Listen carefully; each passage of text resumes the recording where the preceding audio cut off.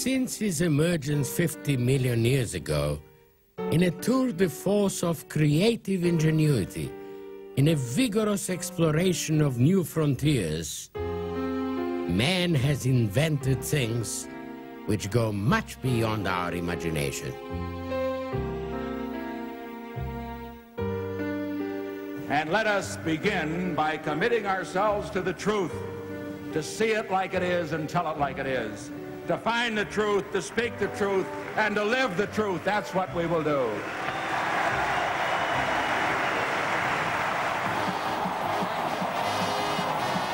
De las medidas aplicables en Cuba. That's the kind of Britain. A independencia, a socialismo.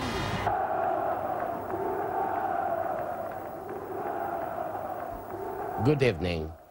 My name is Isidor Abramov.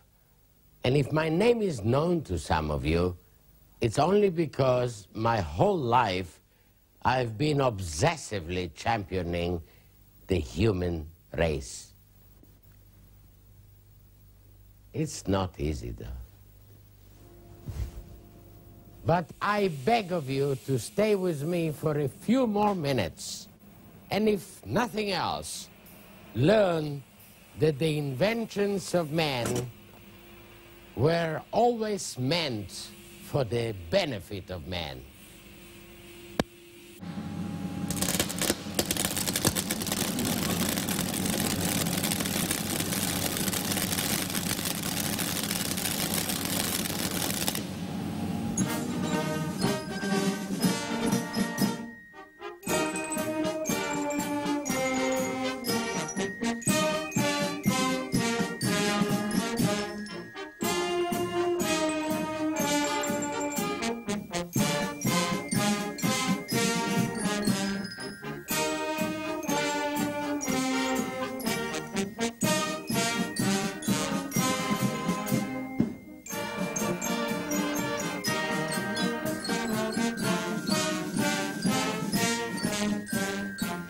The mysterious evolution of the parking meter started right here, in this house, with the birth of the Dutch Sahara explorer Baron Auguste Faber in 1422.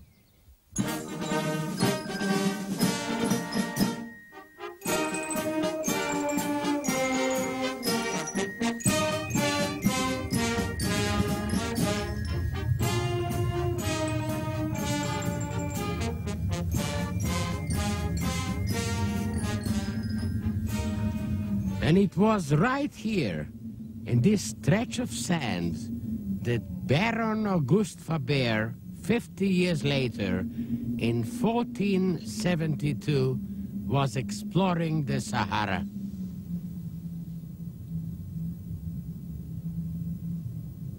He was all alone, except for his loyal English pedigree dog, named Buffalo. The major problem the Baron had to face was that there were no trees in the Sahara at the time. And the unfortunate dog wasn't able to relieve himself.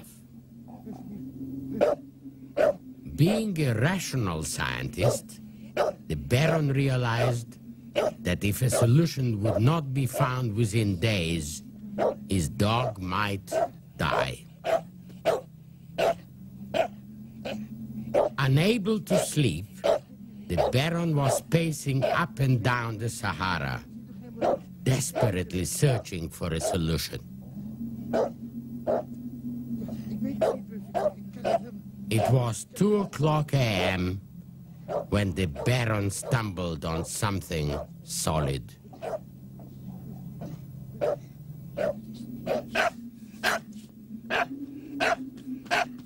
From now on, history would never be the same.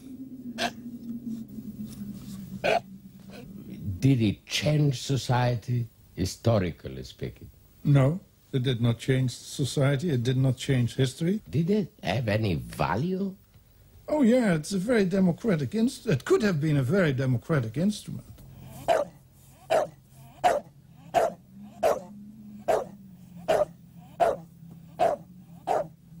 The main part of the mechanism is this unit. Yeah. You have to wind it up, and then it looks after the fact that a minute is a minute. And from the clockwork, the money you insert into the meter is translated into time.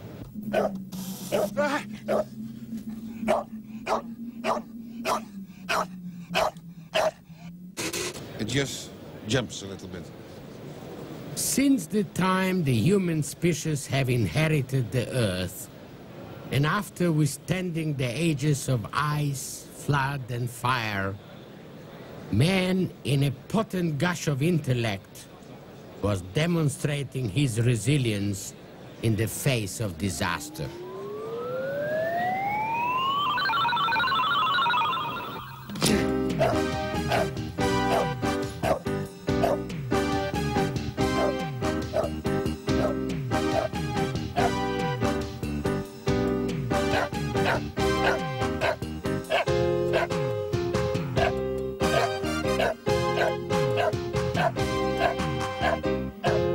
Many desert travelers, seeing the frantically barking dog tied up to the 1 meter long metal pole, named the pole the barking meter. In some streets, it's very good to have them. Yeah. Otherwise, nobody can bark. It's like a nice wife. Eh? Sometimes you love her, sometimes you hate her. It's the same as the parking meter. For a whole week, the dog wasn't fooled by the metal pole. But on the 7th day, he pissed.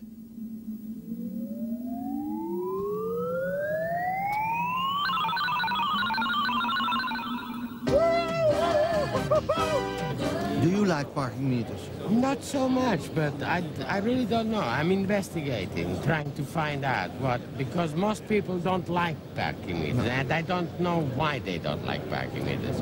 Yeah, it's a philosophical problem. Yeah. But we are businessmen, and so we sell the best parking meter with technically the best at this moment in the world.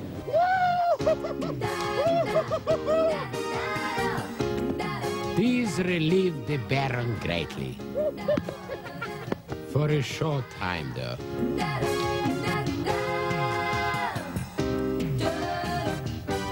A few hours later, the dog was dead.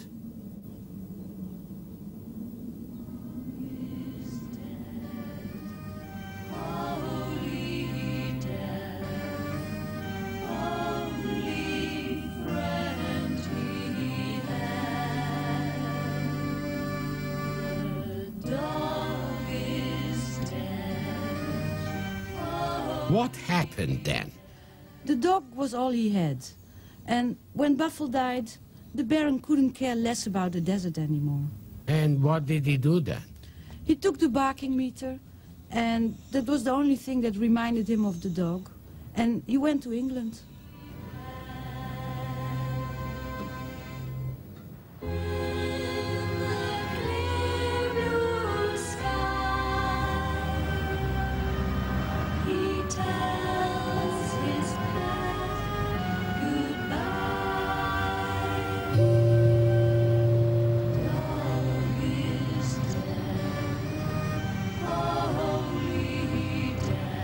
After the war, it came to England, yes.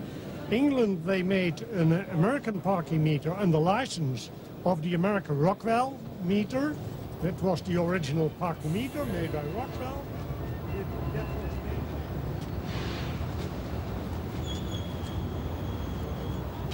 As soon as he landed in England, the customs officials of King Edward IV confiscated the barking meter and imprisoned the Baron for stealing archaeological treasures from the Sahara.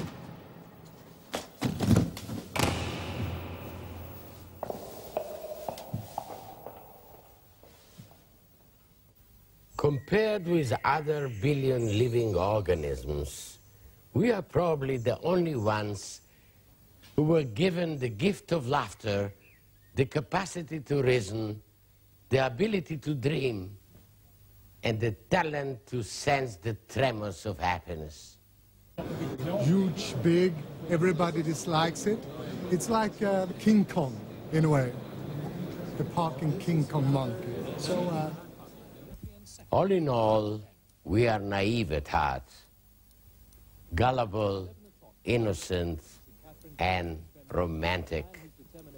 But in studying the human race closely, I came to suspect that another kind of species, foreign, different from ours, have penetrated our civilization. I know that it might come to you as a shock, but let me tell it to you anyway. From the hard evidence we are facing, I came to believe that sometime in the unknown past, a grotesque mutation was formed. An ugly organism dedicated from birth to death to terrorize us all. 5 years later, King Edward IV released the Baron. By now, the British monarch knew exactly what to do with the barking meter. This is the exact place where King Edward IV, with the help of a few of his ministers, started to manufacture thousands of identical barking meters, advertising them as objects for multiple use. D-U-A-L, dual, because it had a dual purpose. Yeah, dual purpose. And the dual purpose was, number one, it limited the amount of time you could stay into a parking space. And the second thing was it collected money for the city. And how much they cost? One. Like this one, about $500 in U.S. money. If an individual wants to buy it, would you sell it? Yes. To an individual? Sure. We would sell one to an individual. I don't know what they would do with it.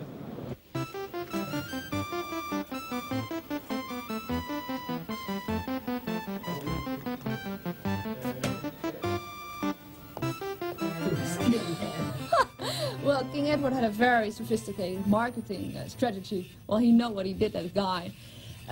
He promoted the barking meter. There was a dog's toilet, a ladies' battering, saving boxes. But not only that, he priced them so extremely high that actually only the upper class could afford it.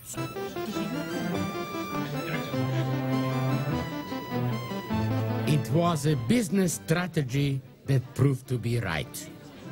The barking meter became an old-time status symbol.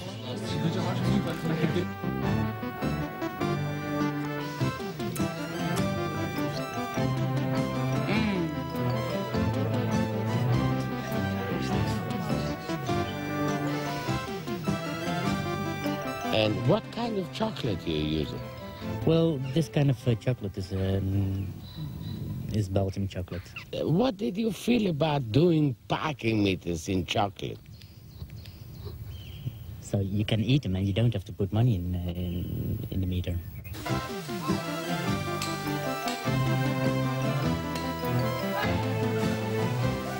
That Orwellian feeling, they are watching me anyhow. When I would be forced to carry always an paper of my identity with me, it is just making me more of a victim of what authorities can do.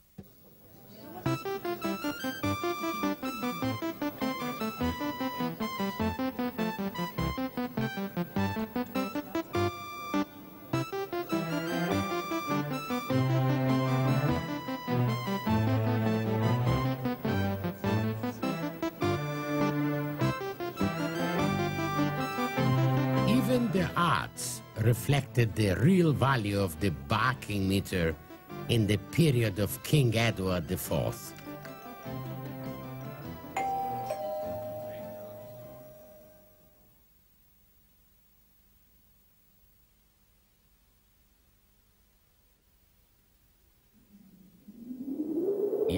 Years later, the by then multi-millionaire King Edward IV was assassinated by being clubbed to death. with one of his own barking meters. Later, they used it as an additional, in an additional sense, namely, to make money off it. Yes, yes. How much money they make out of it in the whole world? Millions, millions.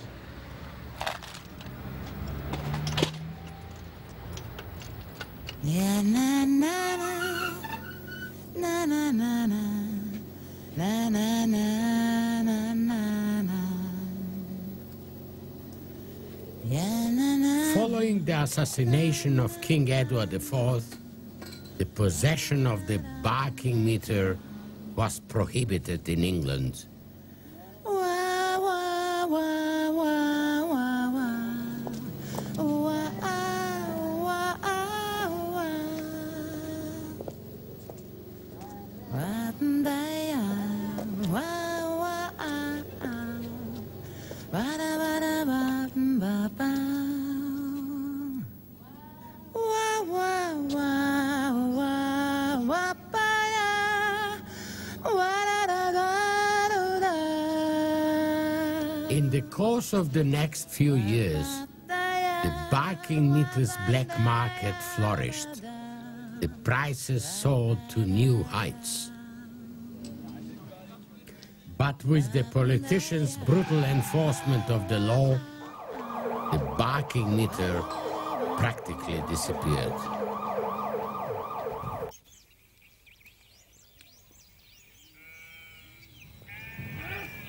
"450 years later, in 1933, the barking meter was reinvented by Carlton C. McGee right here, in this remote farmhouse in the state of Oklahoma.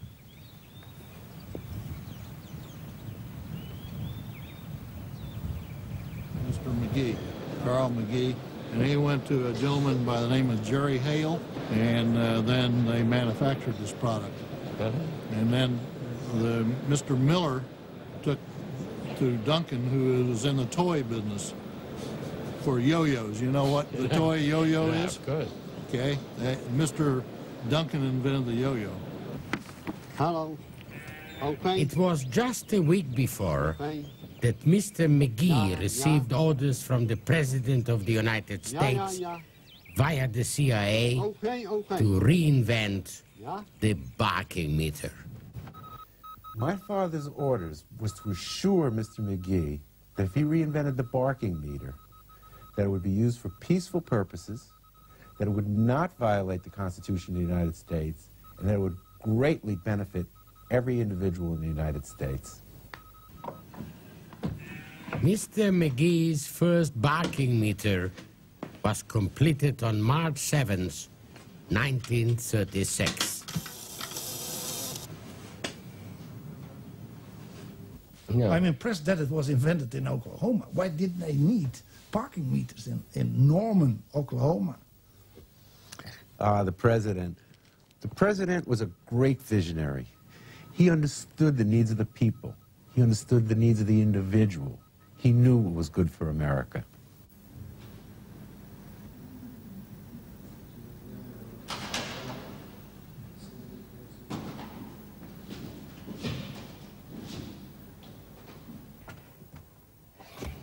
This is the only library in the world in which a handful of clandestine documents establishing the reasons of the politicians to reinvent the barking meter are still kept.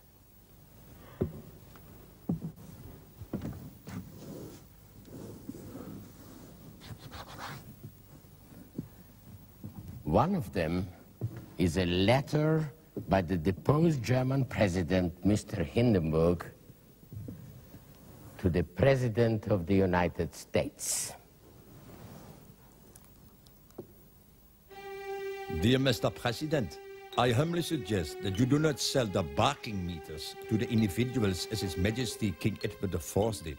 I could imagine the barking meters standing erect in public spaces, I could imagine that you instruct people to insert coins in their slots, and no matter what reason for doing so you'd give them, they'll eat it, as always.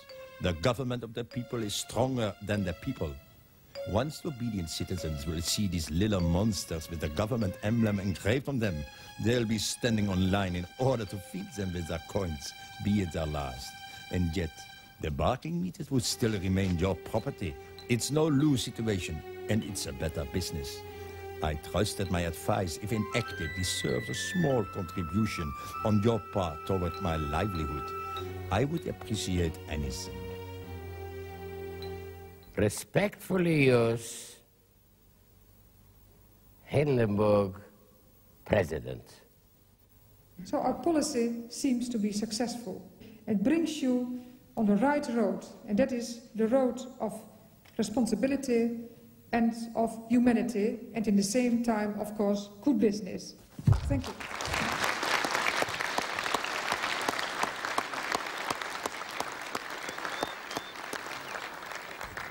And all of a sudden, as if in a magic, the barking meter became the parking meter. On October 10th, 1938, the first parking meter was installed on Main Street in the village of Norman.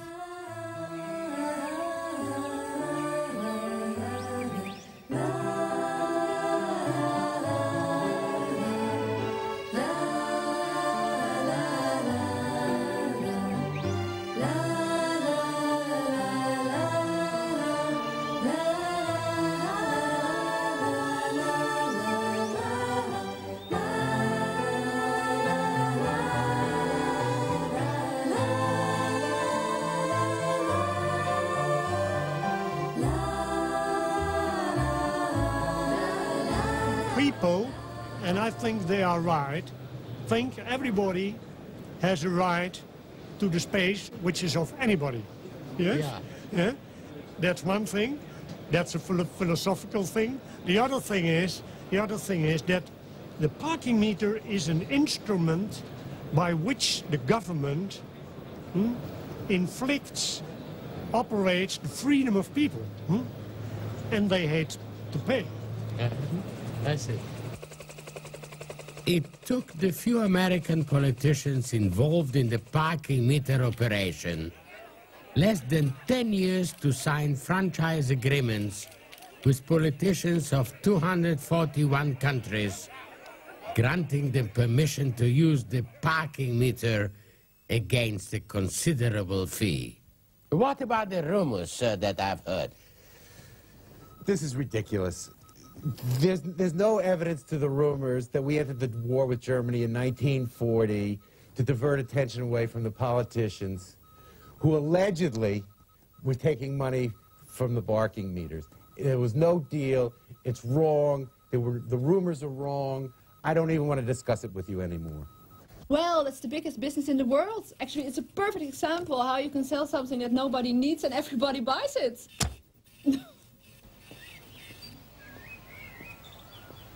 And June 10th was declared by the national politicians to be an international holiday.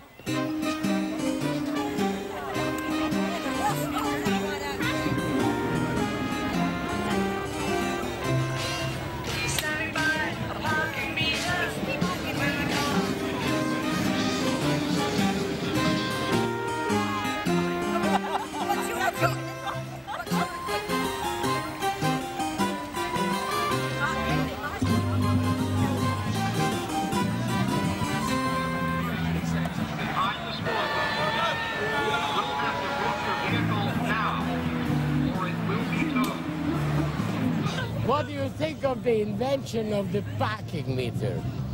It's a good invention. I think it's a good idea. Well, it's a remarkable, innovative device. It is. And you like it? No, Well, not really. No. Well,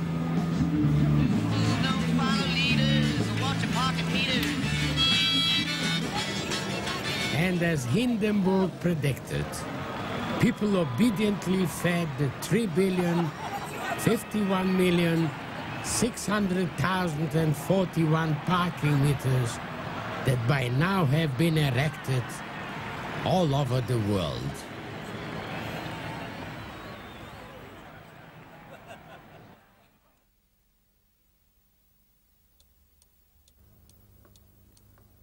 How could it happen, one wonders, that the genuine human species did not recognize the deceptive nature of this grotesquely insane alien clan? Could it be that this clan is equipped with endless means of camouflage that make it impossible for us to uncover its deception? I don't know the answers, but what I do know is that in his 50 million year march of adaptability, man has demonstrated against all odds, and in spite of all the politicians, that he could endure where anybody else would ultimately fail. Good night.